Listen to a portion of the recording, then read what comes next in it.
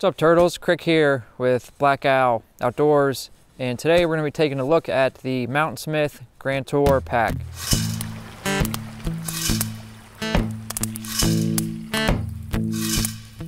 So Mountainsmith sent us this pack to test and evaluate and give our opinions on. Just some quick overall specs of the bag. As I said before, this is the Grand Tour. MSRP's about $100. You look around, you will definitely find it cheaper.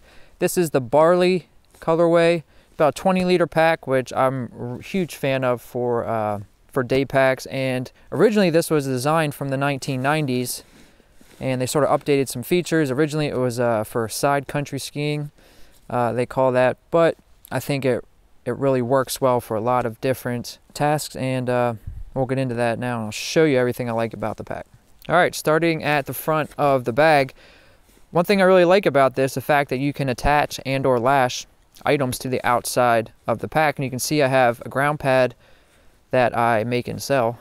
Hint, hint. Like I said, you could attach a layer really easy, a wet layer, another ground pad, use your imagination. But first feature, just this bungee loop through these compression straps. Underneath where my ground pad was, there is a long zipper that runs the length of the front of the bag.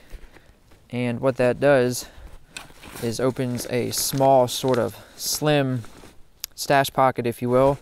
I just have a pair of gloves in there right now, kerchief. You don't really put anything too bulky in here because it is a slim pocket, but it is gusseted to allow for a little bit neater packing, if you will. Really like that. It's on the front of the bag. Another huge pro, the fact that there's side pockets that fit bottles. And this is my small coffee, or not small, this is my Stanley coffee carrier. I like that because in the cold I can make sure I'm drinking some liquids. But a couple of things I like about this pocket, and the bottom definitely sticks out, is that it's reinforced, right? And this pack is made with Cordura, about 600 denier Cordura. So it's really nice to see that this pocket is reinforced on the bottom, because anyone's ever used these thin mesh pockets for water on the side of a bag, you know after time putting really heavy liquid bottles in here that this is going to stretch a lot. So it's nice the fact that this is reinforced in the bottom, and the compression strap comes over to help pull the bottle close so it's not completely all hanging on the weight of the pocket. And there's another one on the other side too. The other side I got my water, and this is a 27-ounce clean canteen. All right, let's take a look at these really comfortable, generously padded shoulder pads. This bag is very comfortable to wear, and the fact that these shoulder pads are nice and wide and really padded, it makes the bag really comfortable, and it disperses the weight evenly without really using a hip belt. And it does have a hip belt, and we'll look at that coming up. But these shoulder straps are really nice. You can see how curved they are. These design of the shoulder straps really allows your shoulders to articulate and move, and this really doesn't impede your range of motion. Moving towards the bottom of the bag now, another feature I really like are these almost wings or curves right here that my hands are covering, and I guess I'll affectionately call them hip huggers, because even if you don't have the waist belt strapped around you, the bag sort of naturally curves because of its design, and it feels like it just keeps it in place on your back more, which makes sense because this was a pack that was created for, you know, physical activity. And you can see the hip belt is removable if you find yourself not using it or in the way. You can take it off. And really generously padded, again, back panel with this air mesh sort of system, which again just makes it really comfortable. Now this bag is laptop compatible, and that's one of the new features for this updated design. And it fits basically, I think they said most 15-inch laptops, and my 15-inch does fit in here.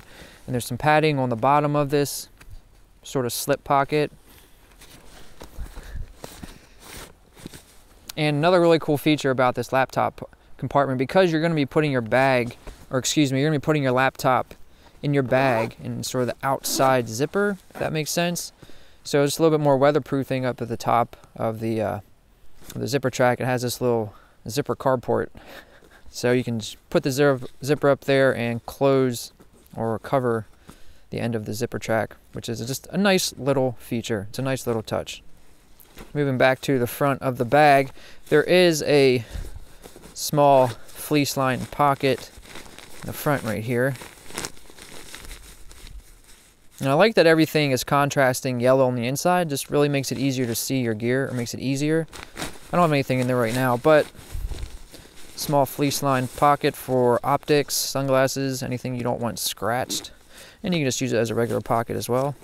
We'll get into the main compartment, but first, look how big this zipper is. The zipper pulls and the zipper track all in this main compartment. YKK. You know, look at next to my finger. This is huge, which makes it really nice, especially in the cold, to grab, you know, and open. Let's have a sweater in there right now, some other layers. And underneath that fleece line pocket we just looked at, there's a smaller hanging pocket, which is nice. Again, I don't have anything in there right now. It's really cool design. And this is hydration compatible. So you got the little loop to hang your bladder from. It fits down there. Just have my stove in there.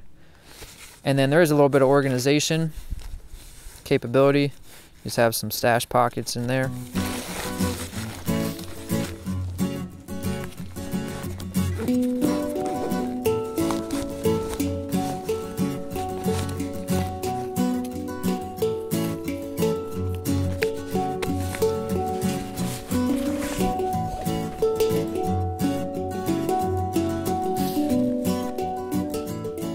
Everything I showed you were pretty much all the pros, everything I liked feature-wise about this pack.